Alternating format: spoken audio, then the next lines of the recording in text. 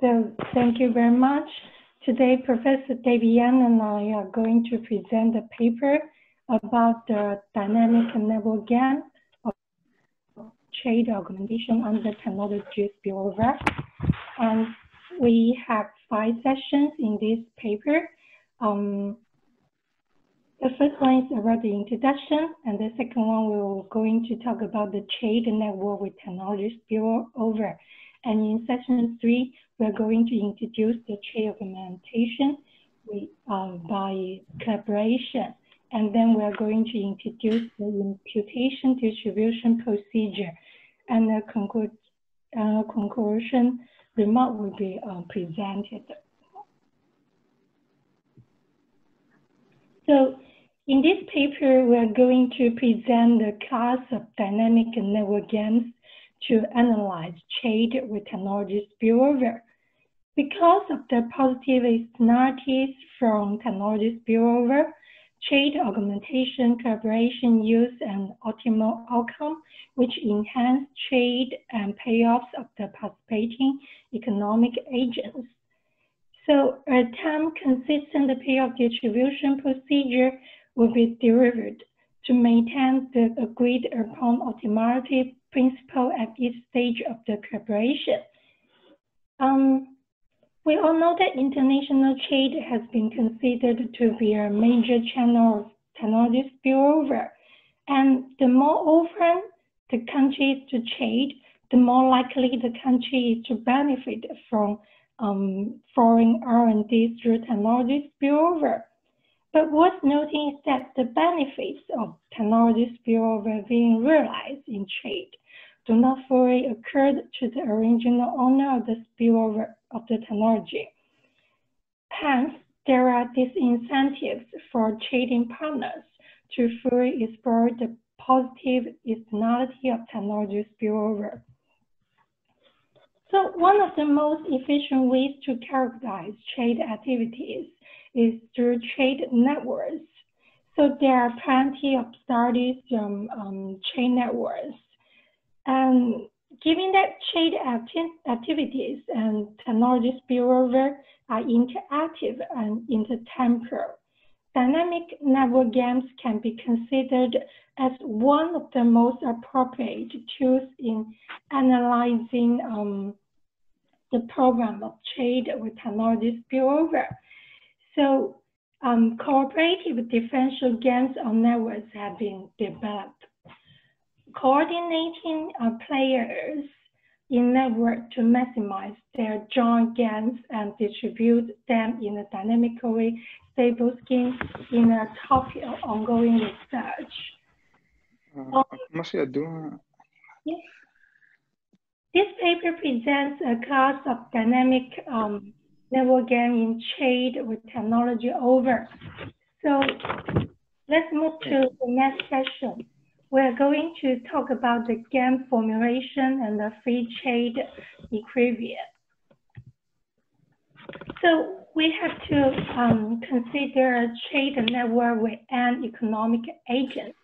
And in this network,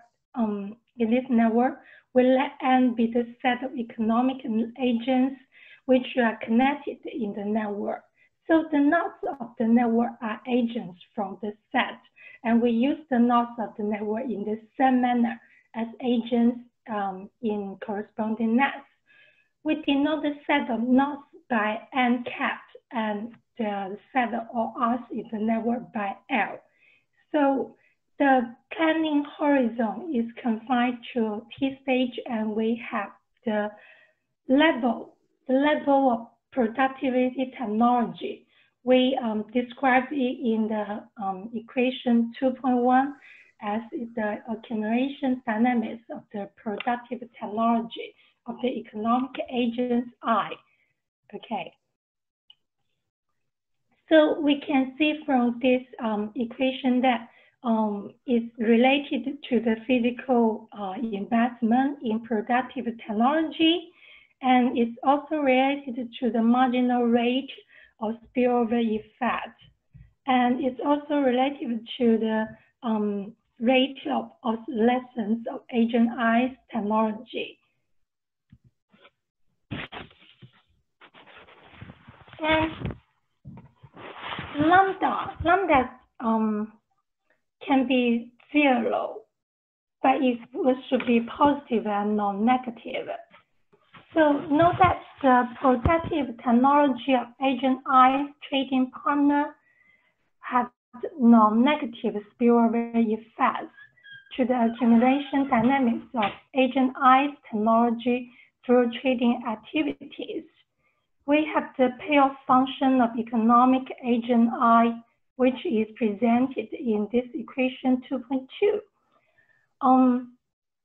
So we can see that this one is the benefit of Agent I's domestic economic activities, and this notation is the benefits Agent I received from trading activities with Agent J.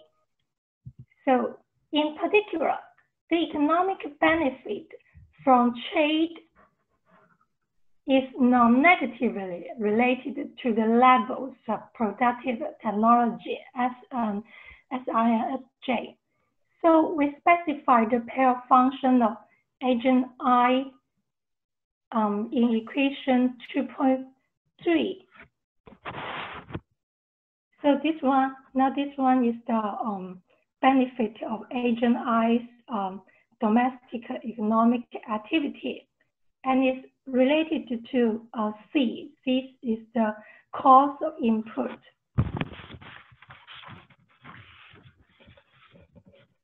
So let's look at the free trade equilibrium. In a free trade setting, Agent I will maximize the payoff function subjected to the accumulation dynamics. A feedback Nash equilibrium solution under free trade can be characterized as the theorem 2.1. In this theorem, we found that a set of strategy and of this one, U and V and I and T belongs to stage 1 to T, constitute a feedback Nash equilibrium solution to the game we talked about in equation 2.1 and 2v3, if there exists a function V such that the following recursive relations are satisfied. So the terms V use the payoffs of Agent I under free trade at stage T, given that the state of technology ST equals to S. So the proposition 2.1 describes the value function representing the payoff of Agent I belongs to N under free trade. So in this proposition, the equations 2.8 to 2.10, they form the system of block recursive equation. The values of AI, AIL, and C can be explicitly solved from stage T plus 1 backward to stage 1. Now we use proposition 2.1. Again, equilibrium strategy under free trade can be attempted in equation 2.11. So if we substitute fight in 2.11 into dynamics 2.1, we have the increasement in the level of Agent I's technology under free trade as described in equation 2.12. So equation 2.12 is a system of first order linear difference equation, which solution can be solved explicitly by standard techniques. We use this one to denote the solution to equation 2.12. Then the next equilibrium payoff of Agent I can be attempted in 2.13. Let's move to section 3 about the trade augmentation by collaboration. Given that there are trade-related technology, a successful coordination scheme maximizing the joint payout of the participating agents will yield a total payout larger than the sum of the agents' payout under free trade. So the payout of every participating agent will be enhanced under cooperation with a sharing optimality principle acceptable to all the participants. Moreover, trade and technology will be enhanced, leading to a path where future growth will be accelerated. Let's look at the grouped optimization first. אז מה המשמעות של חוק הכנסת? Yes. We first consider the case when the firms maximize their joint payout of the network. Is described in equation 3.1. So the solution to the control program of maximizing the agent's joint payout, we can have it in theorem 3.1. We let this one W be the maximal value of the network payout sharing in stage T, and the technology dynamics we presented in last session. Then the function W satisfied the following system of recursive equation in equations 3.2 and 3.3. Then the maximized network payout under trade augmentation is given in the following proposition. So the maximized network payout can be obtained in equation 3.4 and 3.5. Then let's move to let's talk about the equations 3.6 and 3.7. They form the system of block recursive equations. The value of A cap and C cap, they can be explicitly solved from stage T+1 backward to stage 1 using three equations, theorem 3.1 and proposition 3.1. The joint payout maximization cooperative strategy can be obtained in equation 3.8. And if we substitute psi bar in equation 3.1, we have the increment in level agent I technology under trade augmentation coordination as in equation 3.9. And this equation is a system of first order linear difference equation which solution can be solved explicitly by standard techniques. We use this one to denote the solution to this equation. Then the cooperative network payout can be attained as in this equation 3.10. Okay, now let's look at the cooperative solution. The joint payout maximization solution takes into full account amount of the positive externality of technology spillover in the tree network. Therefore, the maximized network payout W is larger than the sum of all the individual agents payout under free trade. So let this one be the payment that agent I received in stage K. Since the economic agents are asymmetric, the N agents coordinated to maximize the network payouts and distribute the cooperative payout proportional to their non-cooperative payout. So according to this principle, we have this one. The payout of the individual agents is proportional to their non-cooperative payables. So crucial to the analysis in the formulation of a payment mechanism, so that the imputation in 3.11 can be realized. Now let's look at the imputation distribution procedure. So to do this, we follow Yeung and Tachosian, the words of Yeung and Tachosian, and we use beta to denote the payment that player I received in stage K under the cooperative agreement around the cooperative trajectory.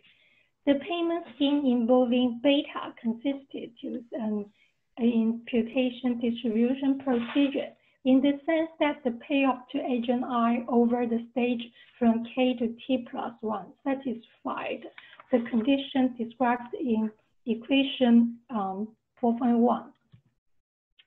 So a theorem for the derivation of beta that set is 3.11 is provided in theorem 4.1. So the agreed upon the imputation around the cooperative trajectory can be realized by a payment. Given the player I at stage K, the payment scheme in theorem I make a mistake. This one should be theorem 4.1.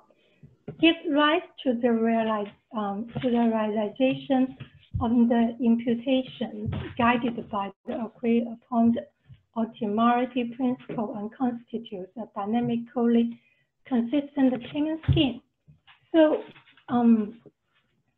invoking theorem 4.1, a payment beta will be given to agent I belongs to N at stage K at stage 4 point in equation 4.6.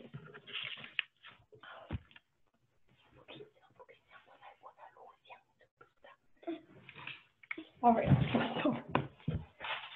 Finally, so under corporation. I'm sorry, you have 5 minutes left. Sorry. Okay. Okay, I'm so sorry. Finally, under cooperation, all agents will use the cooperative strategy, and the payoff that agent I would directly received at stage K of the cooperative strategy becomes a G, and this equation 4/7 is related to the input and investment of the technology. Okay. Sorry.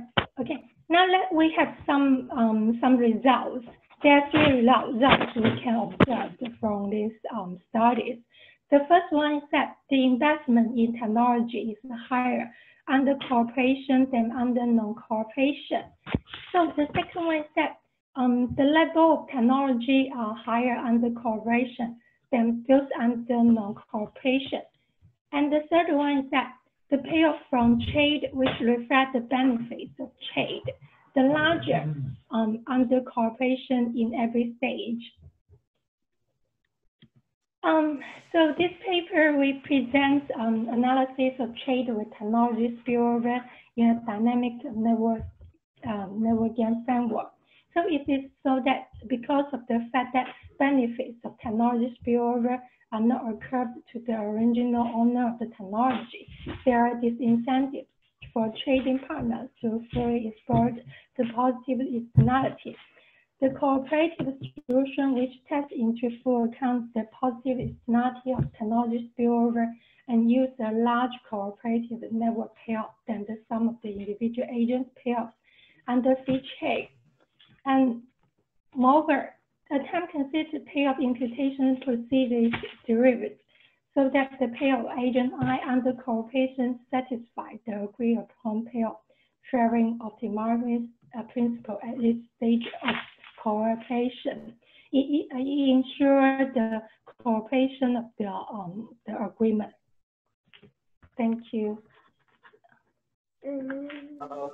Thank you very much. Maybe we are still a little bit out of time, so maybe we could have 3 to 5 minutes for discussion. So, can I ask a question? Yes. In your model, that dynamics depends on the network. Yeah. So, and imagine that you have individual player and some connected society. And when you calculate characteristic function, you calculate imputation by proportional way. It seems to me it's not natural. If there is individual obtain his own reward, and why we need to distribute general reward for this free rider?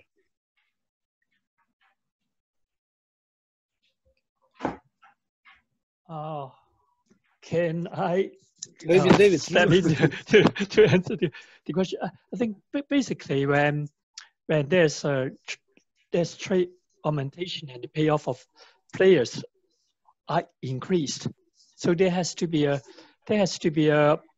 payment distribution mechanism to put the excess from cooperation into the hands of each player, right? And that's why we have to have a payment distribution scheme that would be sub-game consistent over time, so the trading partners won't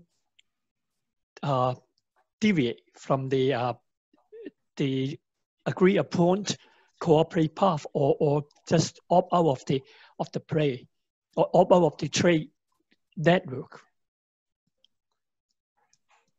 Does that answer your question, Vladimir?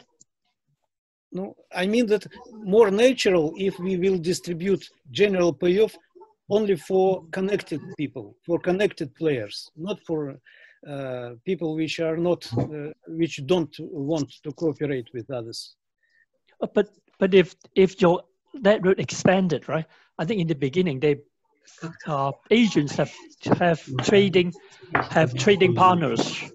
Right now, if they want to group all this network together, there would be spill over, not within the one network itself. There will be spill over to other networks.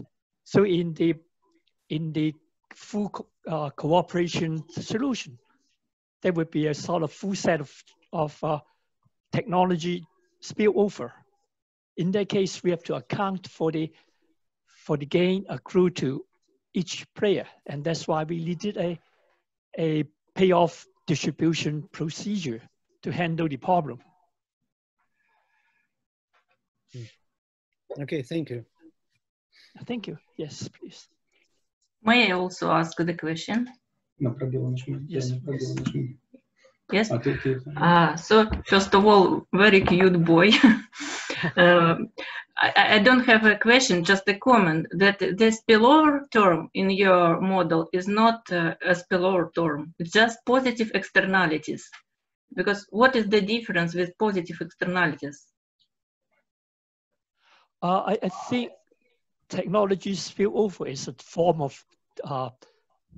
form of positive externality. Am I right?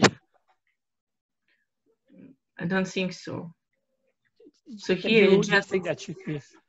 I think more complicated form. Yeah, more complicated. I think actually you're working on something in a continuous time framework for electricity suppliers.